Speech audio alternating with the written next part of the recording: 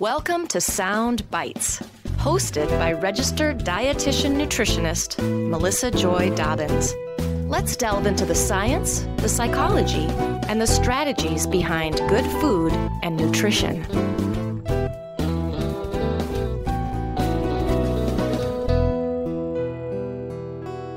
Hello and welcome to the Sound Bites podcast. Today's episode is about seed oils. What are they, and why are we hearing so much about them? And ultimately, are they healthy or not?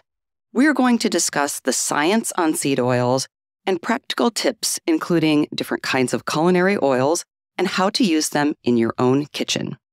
My guest today is Dr. Wendy Bazilian.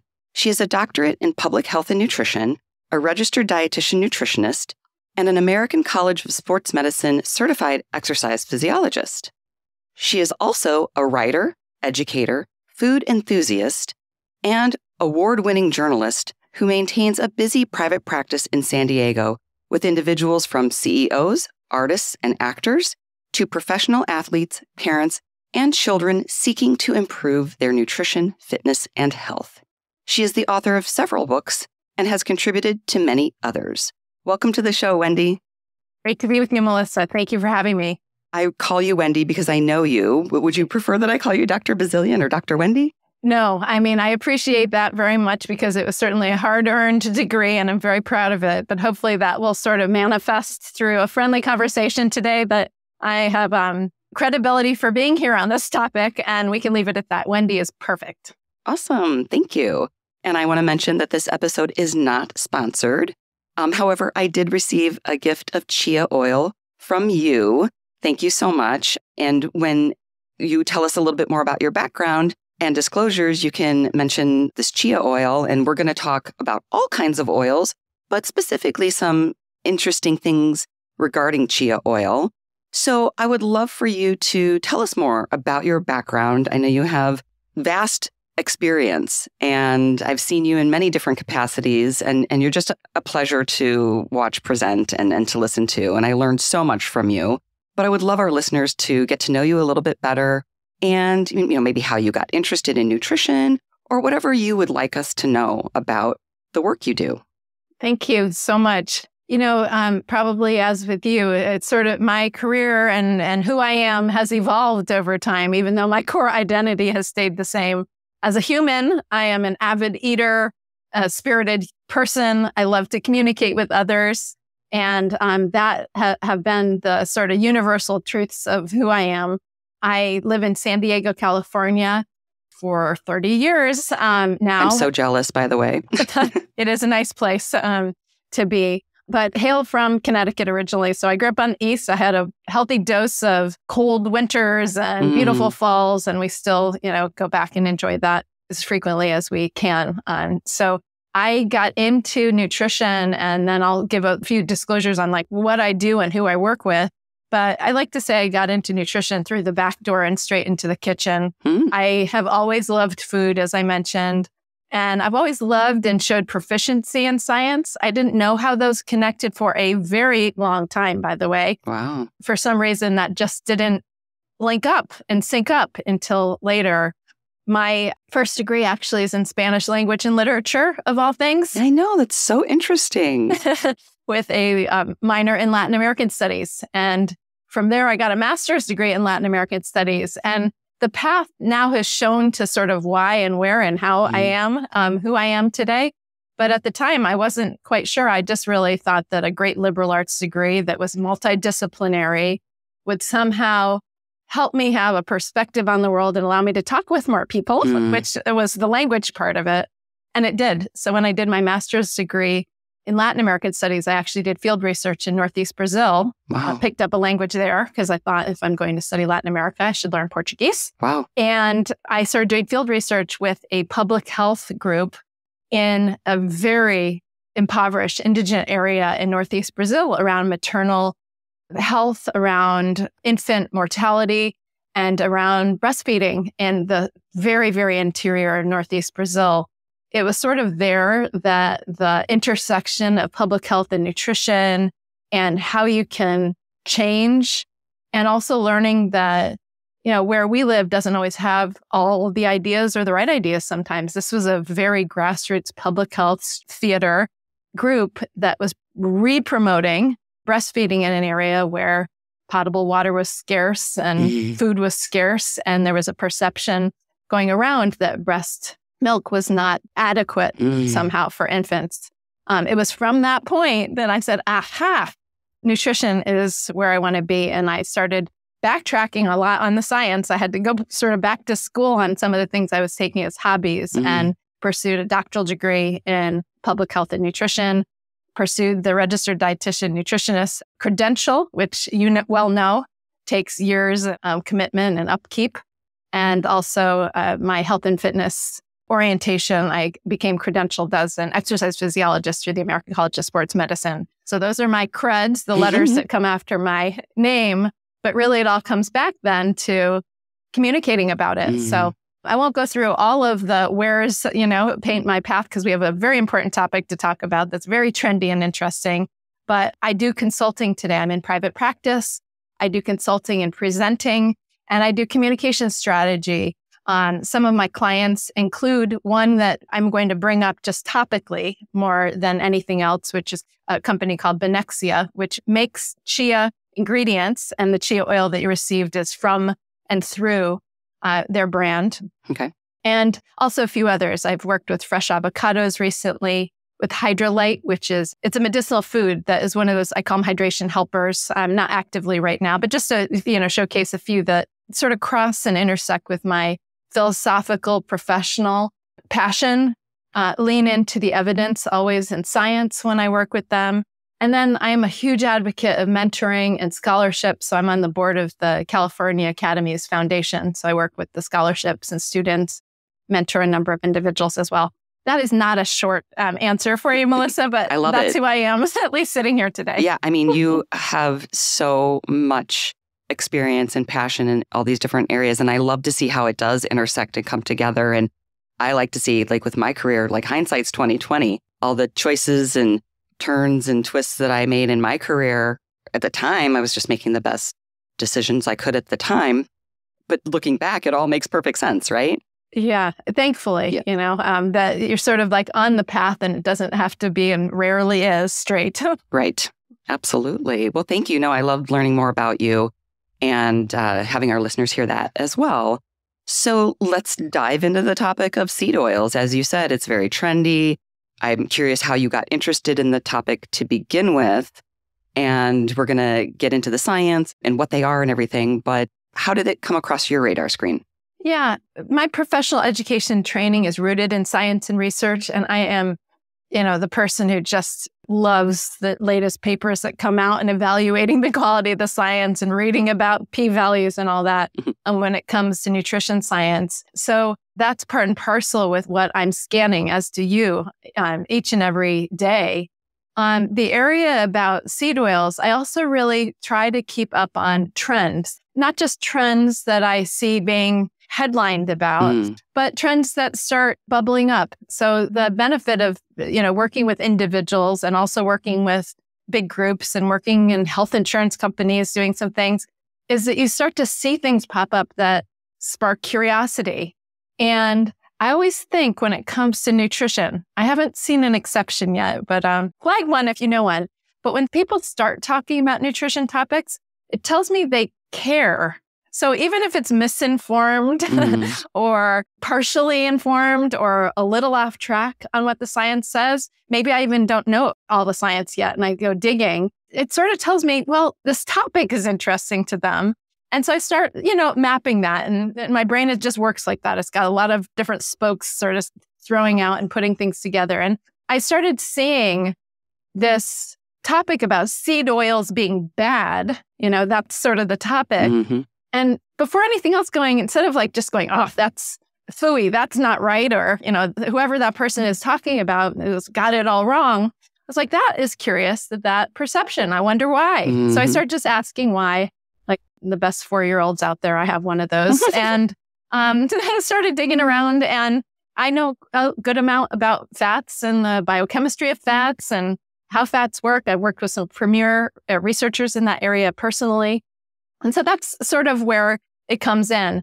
And then in my desire to educate and help, hopefully, I tried to dig into the science and help communicate out, help balance the conversation, not disparage anyone or take them down. But, it's what I love to do. It's part passion, part interest, and part skill set, I guess. Excellent. So let's discuss what seed oils are. I'll be honest, when I started hearing about them on social media, I was like, what are seed oils? I don't know this term. Is this a new term? Is this just like a scientific term that just turned popular? What are they? Yeah. And are we seeing it in the traditional media too? Yes. Okay. Social media, and it is definitely come into the traditional media. I'm happy to say that there has been a recent sort of balancing act happening, which hopefully we'll be talking about today, but is coming about. Okay. It's a prominent conversation. Seed oils, we already know them. You already know them. They're a collective term that for sunflower oil and canola oil and cottonseed oil and corn oil and soybean oil. These are seed, literally, oils that have been somehow processed to extract their oils. They are trending in part because, and this will probably percolate over the course of our time together, but there's some misinformation on it because I think they're in part a proxy at times for ultra-processed foods. And since we're talking very often about ultra-processed foods these days and bad versus good, evil versus good, I don't know, what these seed oils do feature some of them in some of these ultra-processed foods.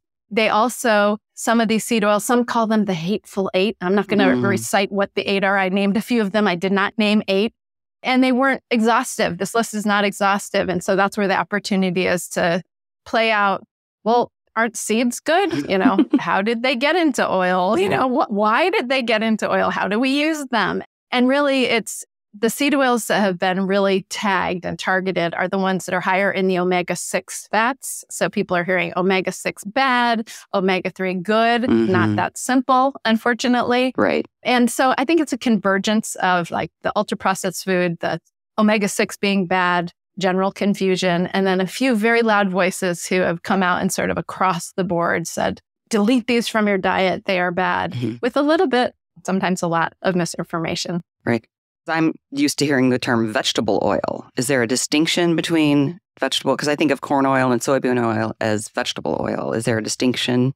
Yeah, well, not a lot of distinction. I would say, if we're getting granular, it gets down to the botany, like botanically, are they coming from a seed source? But it really could be any oil. A seed is in the plant kingdom. And I think that that's where the sort of nomenclature becomes a little bit more flexible on calling the vegetable oils.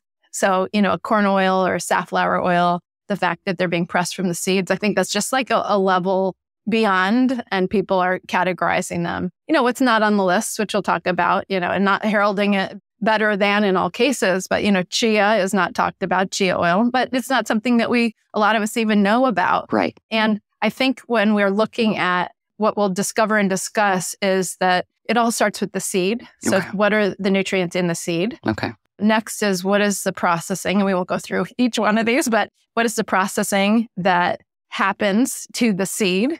What's done after that determines some of the characteristics and the personality, and also some of their culinary use. So some of them have positive attributes like neutral flavor, and you can cook at high temperatures. At the same time, they may have some, the risk-benefit ratio, so to speak, that we got to look at when we're using it on the plate in a culinary way.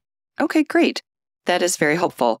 And I know we're going to talk a lot about what the research shows about seed oils, unsaturated fats. And I have a related episode, a couple of related episodes, but one in particular is 218, omega-6 PUFAs, polyunsaturated fatty acids, inflammation, and non-alcoholic fatty liver disease with Dr. Martha Belluri. I'll link to that in the show notes. And I also have done some episodes on processed foods and ultra-processed foods. So those links will all be in the show notes at soundbitesrd.com.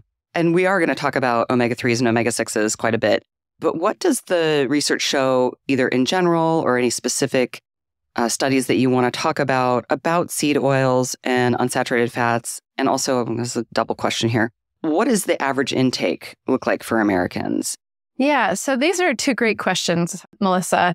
And I think in order to get to the research, which is not unanimous. Research is research. So we want to see, that not every study shows unanimity. We want the methods to be well organized and planned and quality. But, I'd like to anchor us briefly around why the topic is so important by looking at the fats in general. Okay. And what's really interesting is that we're even talking about fats as being fascinating. I think that's really cool in the first place. Yes. But the idea about the essential fats, we hear about this. And I think that, most of your listeners will know this inherently, or they know this from their training.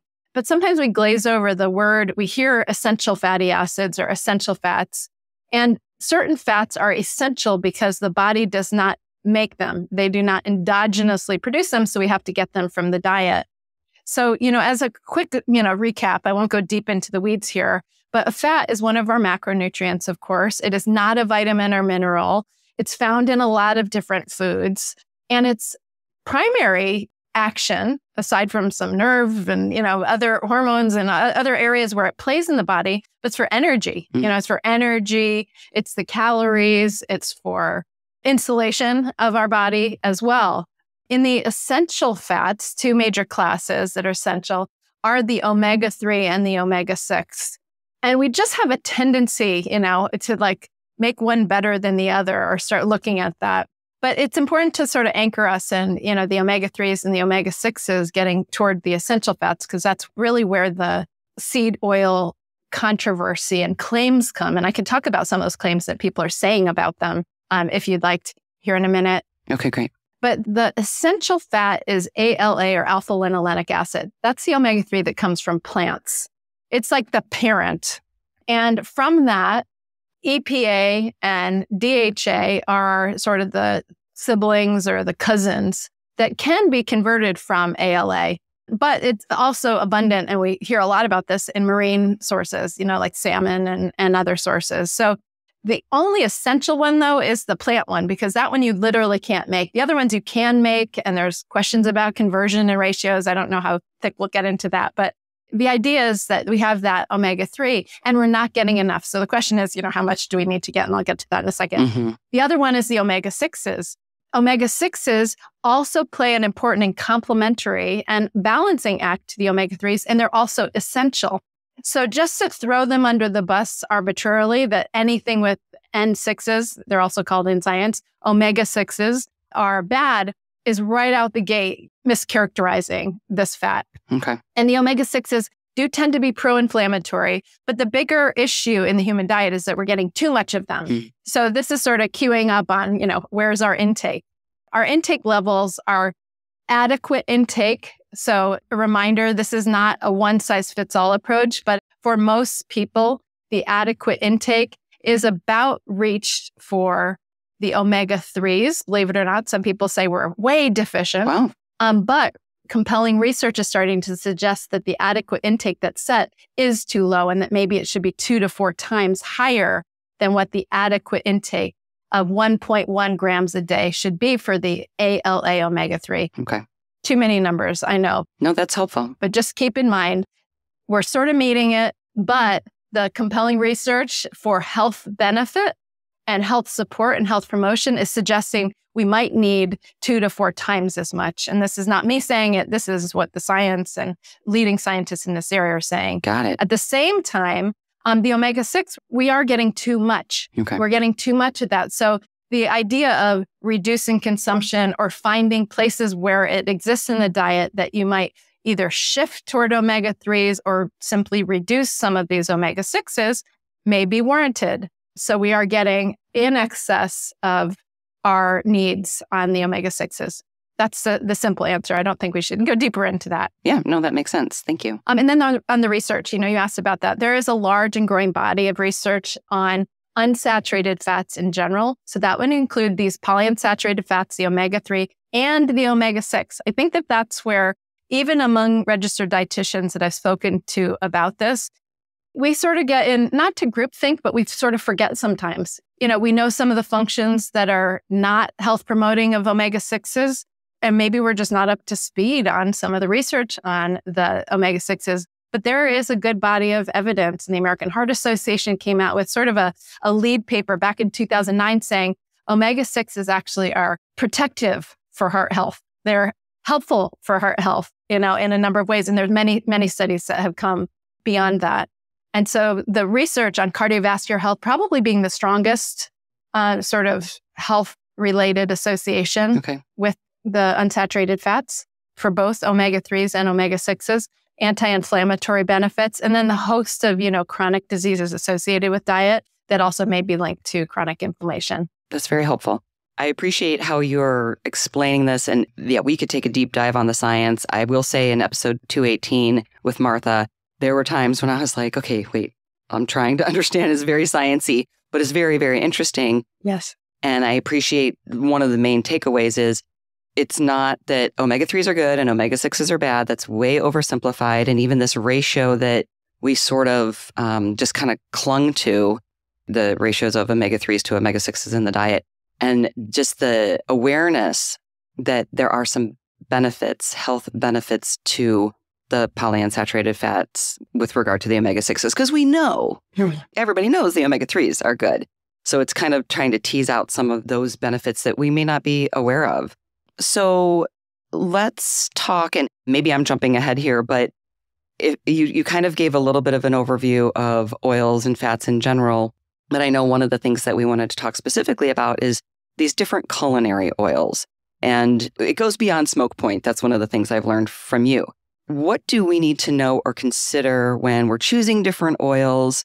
We've got a good resource that I'm going to put in the show notes as well, because some of this, it helps to have a resource, a handout or something to go to, because there's a lot of different oils and there's a lot of different factors to consider from my understanding. So where should we start with that whole category, that whole topic? Yeah, where do we start? Right. So imagine the supermarket aisle. I'm going to paint this the best I can to your ears, but the next time you're in a major supermarket, walk down the aisle where the oils, the liquid oils are. Not whip through it and grab the one you're looking for or whiz by. Go look and take it in. It is a huge section. It's a huge aisle sometimes. It's tremendous.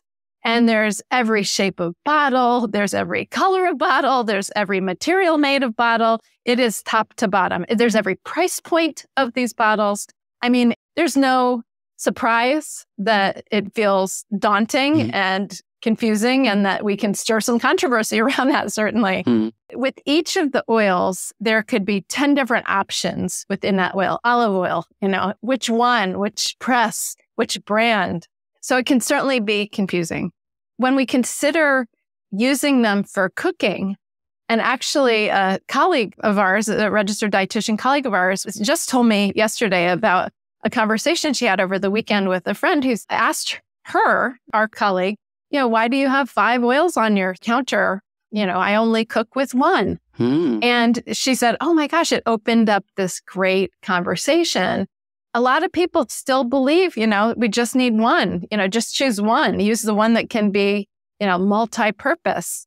And I would argue that there are different oils for different uses. And hopefully I'll leave, you and your listeners with, not the long list unless you're really enthusiastic about your oils and you like to have lots and lots of different ones, but maybe the reason that you might have 4 or 5 different oils in your pantry. We want to be driven by flavor.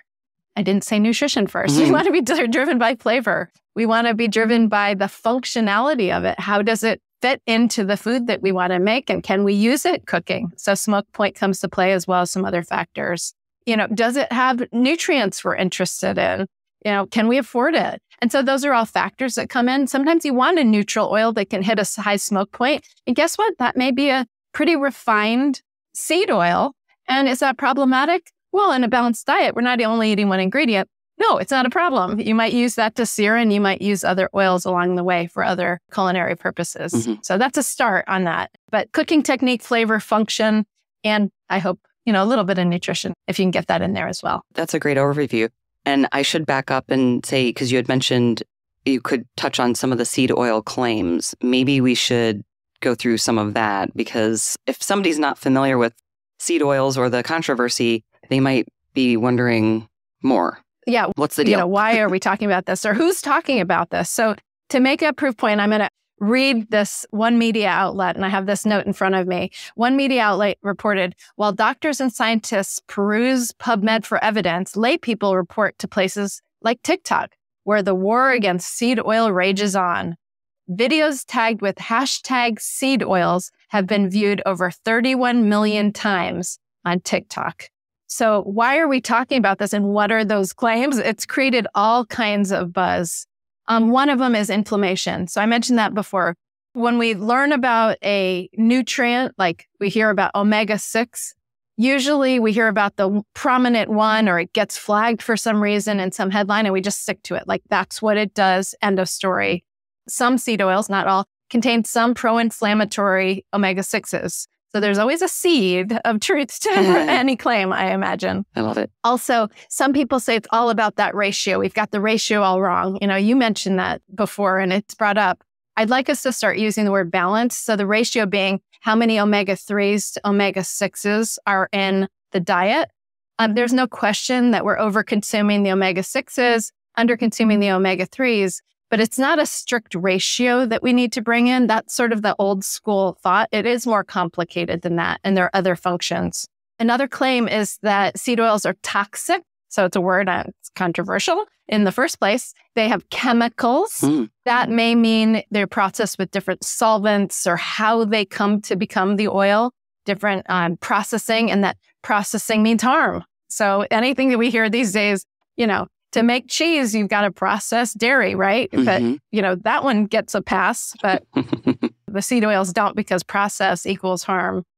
The concept of refined versus unrefined. And there's some merit to this on the one hand, but refined, another word that just triggers us. And stable versus unstable. So actually, some people feel that the refined oils are more stable, and that hasn't borne out, actually, in every way. But that some oils are more stable or less stable. And like I mentioned before, that seed oils are a proxy, or they represent ultra-processed foods. So many times you'll see people out on TikTok or the social media sort of showing a food product, or the label, and say, look at these seed oils on the label. And so they'll be painting a picture of, badness by association, the group it's playing with in the ingredient lists of that food. And then I think that everyone just loves a conspiracy theory every once in a while. So, we want to bash science, or be anti-establishment, or, that kind of thing. Yep. And I shouldn't laugh at that, but that definitely exists. If we don't laugh, we'll cry, right? Yeah, exactly. That's very helpful. Some of that I had heard, but some of that was news to me. And I love that there's a seed of truth to that. I was kind of thinking that earlier, not necessarily in those terms, but I always love a play on words. So let's talk about chia oil specifically. I had not heard of it before, so I think a lot of people haven't heard of it. Tell us about it, and maybe a little bit of the consulting work. And again, this isn't sponsored, but this is an area that you've done a lot of work in. And also, I can tell you how I used it in my own kitchen.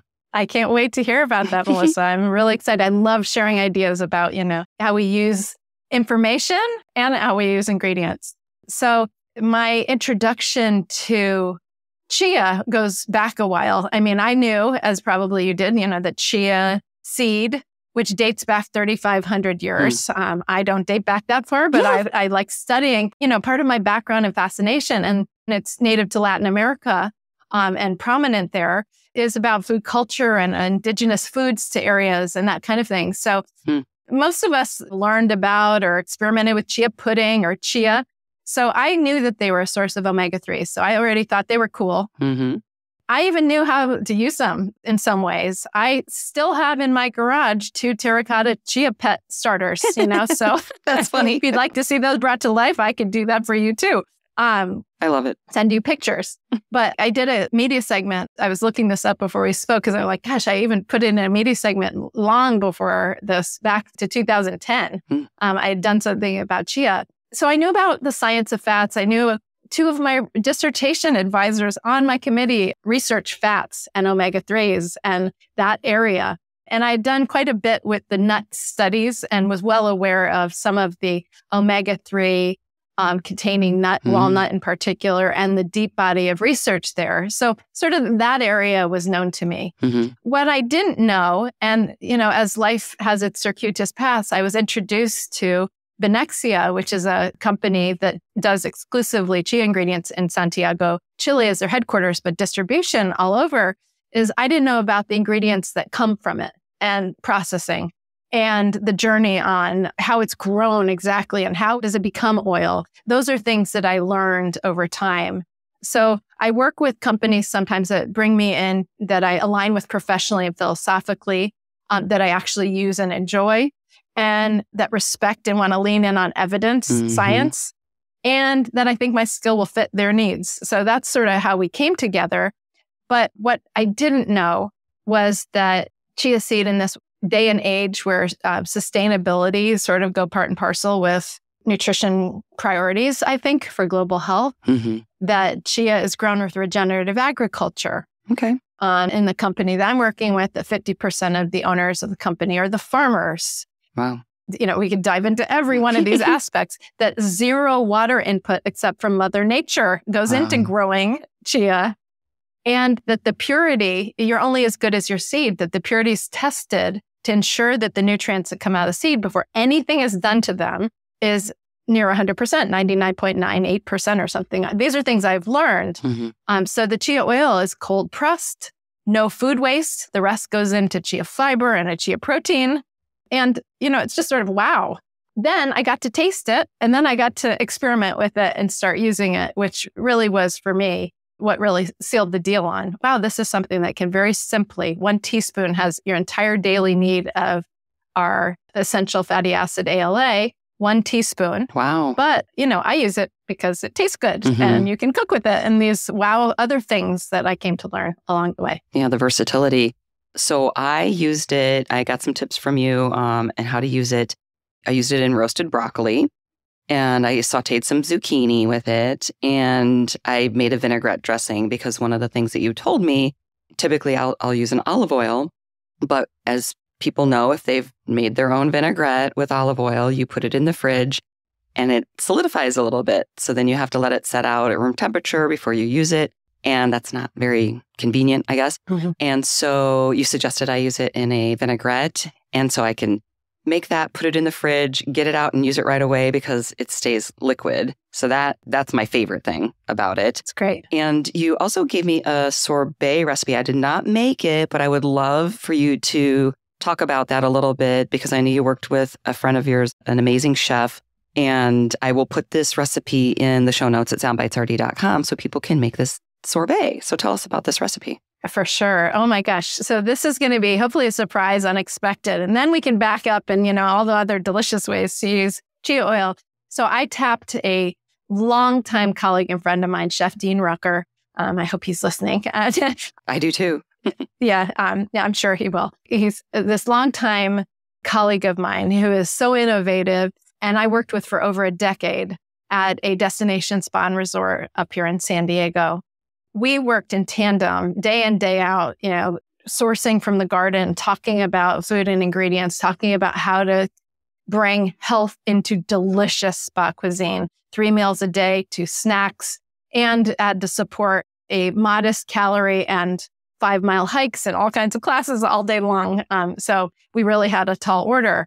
What he pointed out is a couple things I'd like to share about oils in general, culinary oils, which make, I think, this topic so exciting that we can bring it to the seed oil aspect of it, is you can use different oils for different functions, as we know, different flavors, and you can layer them. So, you may not use just one single oil. So we can look at your salad dressing and other recipes in a second on that. But when it came to sorbet, think about a sorbet. So we think of sorbet as sort of light and fruity, not typically with a cream or milk base. It's usually basically fruit and sugar. What happens, and this is the chemistry that's so cool when you go into the freezer with fruit and sugar, is it crystallizes. And so the result is high flavor, And if you're making it sort of spa and you're bumping up the nutrition, you're not putting as much sugar in. It's high flavor, but it sort of gets crystallized a little bit. It's not quite as creamy. There's a few fruits that can make things creamy, like bananas. But, every smoothie and every sorbet doesn't need to have a banana in it. Right. What happens when you want a nectarine or pineapple, mango that we're doing here, sorbet? And how do you get the mouthfeel back? Or let's say you don't consume dairy, either because you're plant-based by choice and preference, or you don't tolerate it for whatever reason. The plant-based milks that may substitute in for nice creams, so to speak, they lose some of that creamy mouthfeel. What does fat do? It gives the mouthfeel, it does that. And people are like, whoa, that's sort of mind-blowing. Right. What the chia oil does, just a little bit, is bonus nutrition, but it gives the mouthfeel. And so this is as much about creating a delicious experience as a really cool recipe. It's pineapple mango chia oil sorbet. And I encourage, people who are making mostly fruit sorbets in general. And there's a bunch of different, you'll have the recipe up here. We always talk about substitutions. Could you do this? Could you use frozen fruit? Could you use fresh? What if you don't have this? Absolutely. But think about that when you're bringing sorbet. So what I loved about working with Chef Dean on this is he always brings it one level further with me. It's like not just substitutions, but like, why are we doing this? What's the purpose of this? And that's really what this is all about. Excellent. Now I'm even more interested in trying it. As soon as you started explaining the function, I love that. Different functions, different flavors. And I have to say the ways that I use the chia oil, I loved it. My family loved it. So the flavor was really good there too. Do you want to talk about some good ways or fun ways or tasty ways to use other specific oils? And if you have any other recipes that you want to mention, I don't know if that you have any on your website or just favorite go-tos that you have. Yeah, well, I think that like laying the groundwork of the fact that different oils do different things. I think we can talk about how we might choose based on the flavor and the function. So before we were talking a little bit about smoke point, and one of the things that I was inspired to do when I started doing this consulting work on chia oil was actually to serve the entire culinary oil population, because I felt what was lacking was a really solid sort of document. So one of the great links out that you'll have for your show notes, Melissa, for your listeners, is this, what I call the smoke point document. And really what it does is it sort of spells out what you might use for finishing and drizzling or dressings, what you might be able to use for that, but also use at low saute or bring up to a medium-high heat. And what you really might want to use in terms of oils if you're really wanting a high heat sear and safety. It also talks about how smoke point itself is not the only thing that determines the quality of the oils you choose. So there are things like antioxidants that exist in some of these plant oils, which is incredible. Antioxidants actually make chia oil more stable. Impurities in some other oils make the oil less stable. So not everything boils down to whether it's refined or unrefined or whether it's cold pressed. So this document is really a good guide for sort of getting the basics on what could I use where and why does it matter? And then there's sort of the flavor angle, like what are you making with this food? I like to think down the path, both in terms of what meal are we talking here, but also what method am I thinking of cooking? So if you're going from room temperature, that would be like salad dressings and drizzles. I really like to use olive oil.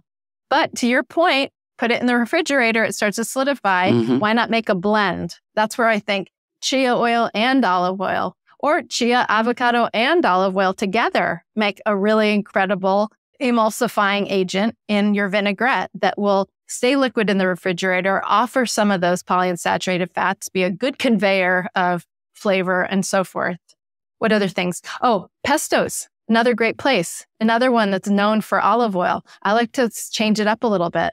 Sometimes you want a little more kick of flavor, whether it's olive oil, an extra virgin olive oil that has a little more of that bite. I've just gotten a little bit of an education. I'm sure you've done olive oil tastings before where they say, is it a 1 cough or a 3 cough olive oil? Like what level of antioxidants are coming through there, which is pretty neat to think about. Sometimes you want a little bit more or a different kind of earthy note to your flavor.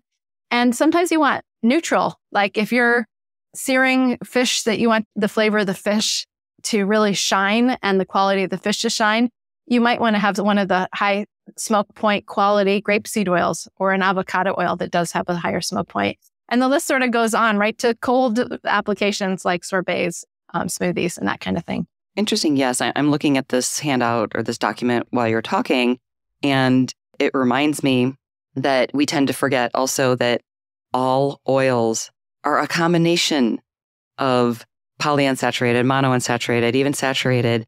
And we tend to think, oh, olive oil is monounsaturated, and that's not the case. They're all sort of a combination. Yes. And they have different levels. And so I'm looking at this, and I printed it out in black and white, but I can still see the different bars. So we think of like flaxseed oil as having a lot of omega-3s, but the chia oil is even higher. Those what I'm comparing on this chart. So yes, that's interesting. And again, not one better than the other per se. Sometimes it's like we need a little more information, right? Mm-hmm. But we can see you wouldn't use a flaxseed oil for cooking. It does have a relatively low smoke point. Right. It's at the bottom of the list as far as the temperatures. Exactly. Yeah, nice to point that out this way. So when you see it, and it will make sense, and it will give you maybe more confidence, at least with that level. Because when I started working on this, and I'm so glad that you called attention to, there's not only one kind of oil. See, that's another oversimplification. It's not wrong, that we speak in the priority one, but it's a great sort of example on how a little seed of truth can kind of get blown out of proportion if someone, that doesn't know the science or have a more balanced perspective on it starts speaking about it, maybe with good intentions. I really believe in good intentions. There are humans out there. Yes, that's a great point. Yeah, so I think that this document, this handout will provide a lot more depth to what we've been talking about and be a good resource for people to use in their own kitchens. Is there anything that you wanted to share with us, kind of top line, like I'm in my kitchen, what are some sort of basic go-tos as far as use this type of oil for this, use this type of oil for that? Yeah. So one of the most common questions I get as a dietitian when I'm working with individuals or when we're talking about this topic is like, then how many should I have in my pantry and which ones? Mm-hmm. I want to just give some guidance and some ideas real briefly. One, now you should know to be selective with choosing your oil. It's not an afterthought. It's not, oh, I have oil, I'm going to use it. So quality matters, as well as some of these other factors. Number two, different oils have different flavors and uses. So that goes to, getting to know the flavor profile of them and what use are you thinking about. Have just a top few everyday oils, unless you're a big foodie enthusiast and you want to expand your repertoire. Maybe 4. Have an extra virgin olive oil that you would not cook with. It really is that special oil for dressings and blends and toppings and drizzles. Maybe an avocado oil. We know the great monounsaturated fats and healthy profile of that oil, and it's good for cooking, high smoke point, neutral flavor, pretty neutral flavor. Coconut oil may be one. And again, these are all, up to the individual, but coconut oil, you can bake with it really nice. You can use it in place of butter sometimes. It does on purpose, it's the chemistry, stay semi-solid. It's good for popcorn. It's spun that way if you like the coconut flavor. And then I would say chia oil, because you can cook with it, you can blend with it, you can put it in all these different places, and 1 teaspoon offers you an excellent source of that plant omega-3. But the last consideration I would say in your pantry oils is don't forget about blends and layering. You can use a couple different oils in tandem. You can experiment with that. You can add an oil at the start of a recipe and an oil to finish at the end. And I guess fats aren't all bad. We know that they're important, essential for our health. Mm-hmm. Absolutely. Okay, so I have to show my culinary, I don't want to say limitations, but my basic culinary knowledge here. So I have olive oil that I cook with frequently. I don't know if it's extra virgin or not. So I would tend to use that to saute or to roast vegetables and everything. Is that, well, you said don't use extra virgin olive oil. That's more for like drizzling and that sort of thing. But just like regular olive oil, is that okay for cooking? Because that's what I do. Yeah, yes. This is a great question. And I do not want the olive oil folks who I also love coming after me for this one. You can cook with your extra virgin olive oil. What I mean is sometimes if you apply high heat, so regular sautés, and they've been using it like that in the Mediterranean, and we in the United States and in Spain and all over the world for a long time cooking with it. But it starts to change the characteristic when you apply heat to it. So, a smoke point is actually a burning point. It's when you see smoke come off of the pan. So if you actually see a bluish hue come, probably too high of a smoke point. Is it going to be harmful? If you did that regularly, it might become harmful, but not on a one-off. It just might make your food not taste very good. So what I mean, to revise my statement before, so thank you, because a lot of people have this. If you're spending a lot of money on a very special extra virgin olive oil with lots of, labels and distinctions, I would suggest that one. Maybe you don't cook with that one because you want it to come across. Like you want the flavor to hit your tongue. You want that. Right. That's what you dip the nice bread in and drizzle on. Yeah, exactly. Yeah, the one you dip in bread that you want to drizzle over the top, that each, bite on the fork, you get a little hit of that peppery bite. That's fantastic. Okay. Thank you for clarifying that. I appreciate that. Of course. Is there anything else that you wanted to touch on or address regarding research?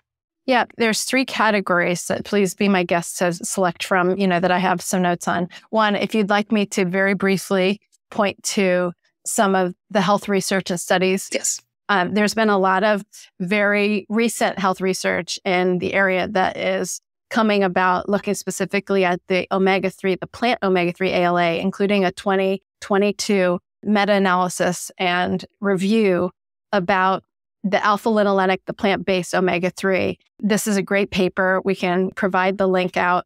And it talks about the mechanism of action and what we don't know and some newer mechanisms of action to start understanding a little bit further. I'm very research-based, so if there's any other research, we have a lot of research. There's a lot that's still not known, but there's a lot of research on this area. Okay.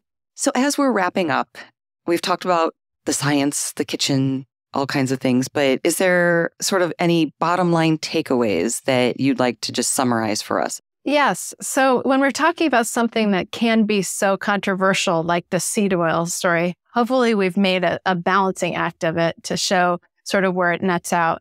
And what I'd like to share is a reminder, really, of some things. Number one, we know that a healthy diet is not comprised of one food, ingredient, or nutrient. We need variety. We need high quality and nutrient dense foods, and that we eat meals and patterns of meals over time. Number two, I hope your listeners can feel confident cooking with and enjoying the plant-based oils, either again or new ones. The types of fats found in oils, the unsaturated, the essential fats that we talked about, those omega-6s and omega-3s, are beneficial for health, especially when they're eaten in place of some of the saturated fats in our diet.